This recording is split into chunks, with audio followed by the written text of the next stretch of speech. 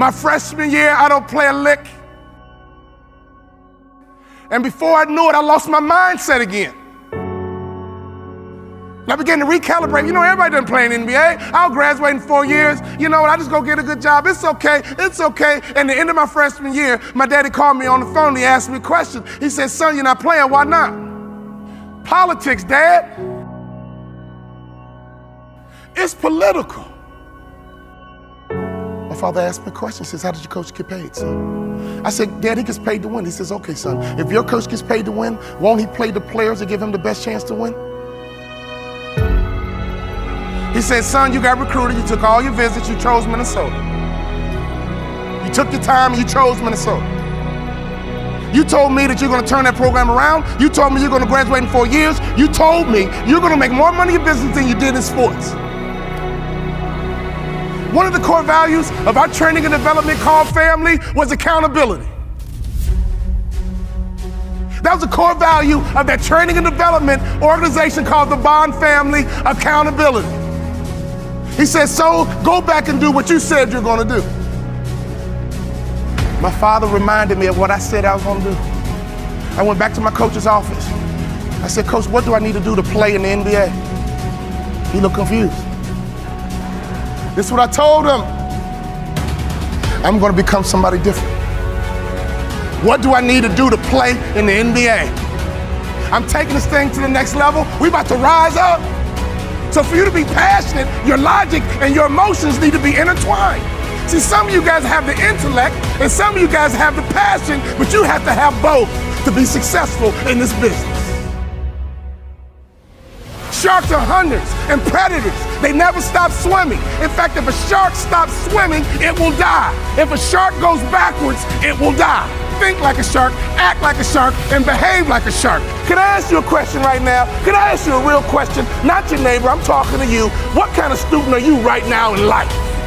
You're in charge of your promotion. If you do 5 million and want to get to 10, you're in charge. In order for you to rise up, you better take your game to the next level. Your mindset needs to go to the next level. Your information needs to go to the next level. Your relationships need to go to the next level. Take your money and get information and access, and you will get good habits and good rituals, and you will go to the next level. Coach, what do I need to do to play in the NBA? He says, you can't run, you can't jump, you can't dribble, you can't shoot, and you can't rebound, son.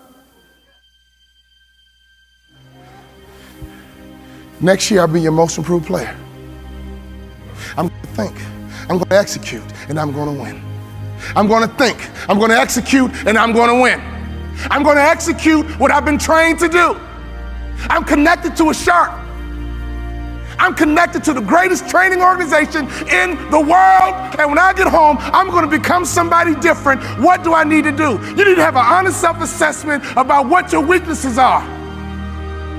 And that's how you get to the next level. My sophomore year rolls around. We go all the way to the Sweet 16, and I'm the top 6 man in the country. I go back to my coach. What do I need to do to play in the NBA? The list got shorter. The next year, we went all the way to the Elite 8. We were 1 shot away from the Final 4, and I was the top 6 man in the country. I carved out a niche. And that's what impact players do. They make their community better. They make their city better. They make their town better. They make realtors better. Be an impact player, and anyone in your life, if they need a shark, you become their shark. All I had to do was have 1 good year, and I walked right into the NBA. My senior year, everything lines up. But the first game of my senior year, I break my foot. I come back in 6 weeks and I break my foot a second time. In my mind, my college career was over and my NBA dreams were dead. I averaged 7 points a game. I got offered a $75,000 job because one of our season ticket holders liked me. Right before I took the job, my daddy called me on the phone. He would always ask the right questions at the right time. He said, you had a tough year, son, what's next? I said, Daddy, I'm gonna be a hospital administrator, $75,000 job. He said, not bad, son, but can I ask you a question? Do you believe you're an NBA player? come on now, Dad. I only average 7 points a game, Dad. We're not like these other black families that just need basketball, Dad. We're educated, Dad. We're not dependent on basketball, Dad. We're balanced, Dad. We're educated, Dad. I got a $75,000 job, Dad. Do you believe, son?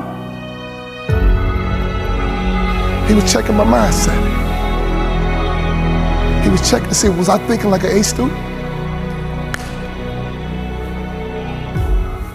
Or was I falling back into that C mindset? Do you believe you're an NBA player? I said, yeah, Dad, I do. He said, well, go for it, son, but Dad, I never started in college, but. My father said, you told me, son, that you're gonna turn that program around, and you did it from the bench, son. You told me you're gonna graduate in 4 years, son. The average student graduates in 5. I'm proud of you. But you told me that you're gonna play in the NBA. And you told me you're gonna make more money in business than you did in sports. Do you believe you're an NBA ball player?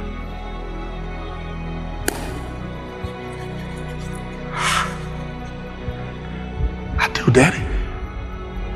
Go for it, son. Go for it. I go back to my coach's office and I said, Coach, what do I need to do to play in the NBA? He teared up. I teared up. He said, I'll be honest with you, son. When I recruited you, I heard you was a mama's boy. But you're not. In fact, you're one of the toughest players I've ever had.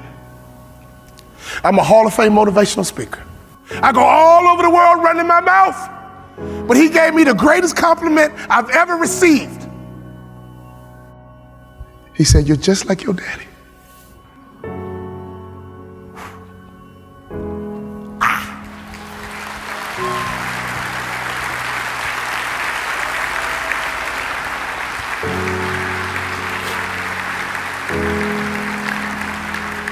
My daddy was a shark, and I was a suckerfish. But that moment was my opportunity to turn into a shark myself. If you hang around sharks long enough, it will transform your mindset, and I promise you, you will be like a shark. You will think like a shark. And you can't go backwards, and if you stop swimming, you will die. Brian Buffini, he can't go backwards, and if he stops swimming, he will die. So ladies and gentlemen, you're connected to the right shark. All you need to do is be a good suckerfish. Success is all around you. Just pay attention. Every time you leave a business meeting, consciously and subconsciously, that person is debriefing you. Are you likable? Do you brighten up a room when you enter, or do you brighten up a room when you leave? Are you good with people? And don't you ever be a Sarah parasite, which means don't you ever come to this conference and go back home and do nothing. And then claim, oh, well, I tried and it didn't work. No.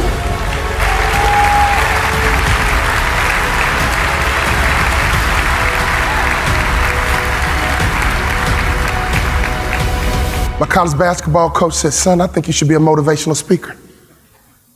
I said, Coach, I can talk the rest of my life. What do I need to do to play in the NBA? He said, if you do those two things, you'll play in the NBA. You got to better shoot the three-point shot with range. And you got to lose about 15 pounds because you don't pass the eyeball test. When I talk about the eyeball test, I'm not talking about you, I'm talking about me. He says the NBA thinks you're a football player trying to play basketball. You got to lose weight to change the perception. I lost 15 pounds. And I became the first ever undrafted rookie free agent in the history of the NBA to start opening night.